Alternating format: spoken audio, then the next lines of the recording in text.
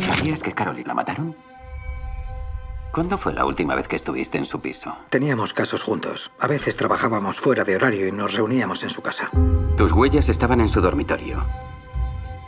Tú y Caroline teníais una relación íntima.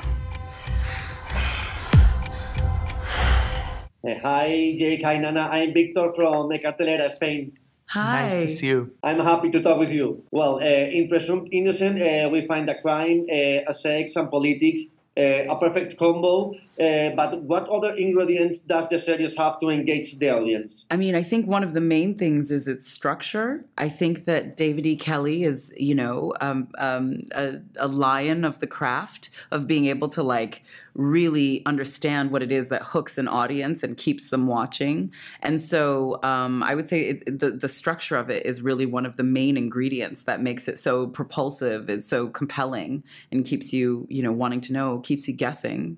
I mean, I think that the sort of talent assembled, particularly amongst, for me, watching the actors that perform in this, you know, I was lucky enough every day to watch all these actors, and they're all just the best at what they do, you know? So to me, that's another aspect of why the show is so interesting, is that the interpretation of, like, the words that David wrote by these really incredible minds, you know? Mm-hmm. Jake, your character, Rusty Sabich, has some sex scenes, raw sex. Who is it working with intimacy coordinators, maybe, to take it realistic and also comfortable? I think that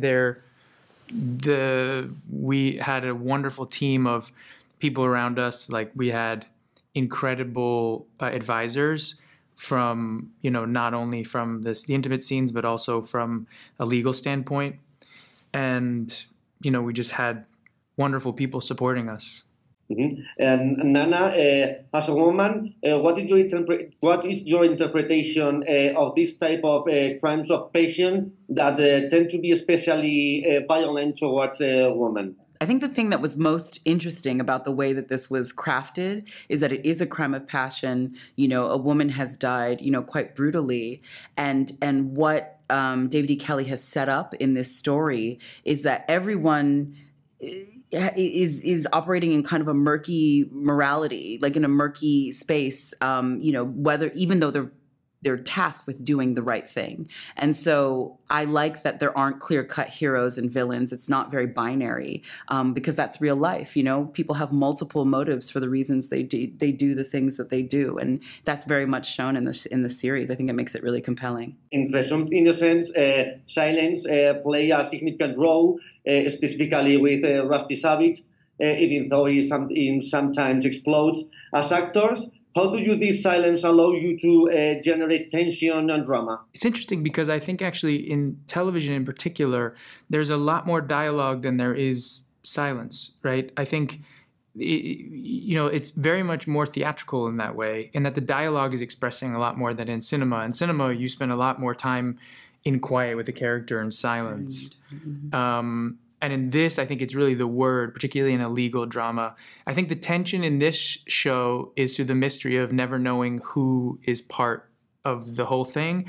And then also structurally, like Nana said, the way David Kelley sets up each episode, by the end of it, you think you knew the story, and then all of a sudden there's another angle on it. So, you know, that is really the tension. The tension is less in the silences than it is in the structure, and maybe the silences between episodes that will create the most tension with people.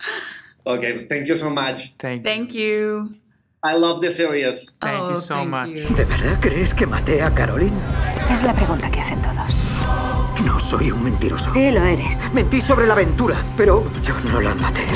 ¿Bárbara cree que eres culpable? ¡Tú me conoces! ¿La golpeó con un atizador? Su ADN se halló en la escena. Puedan encerrarte de por vida.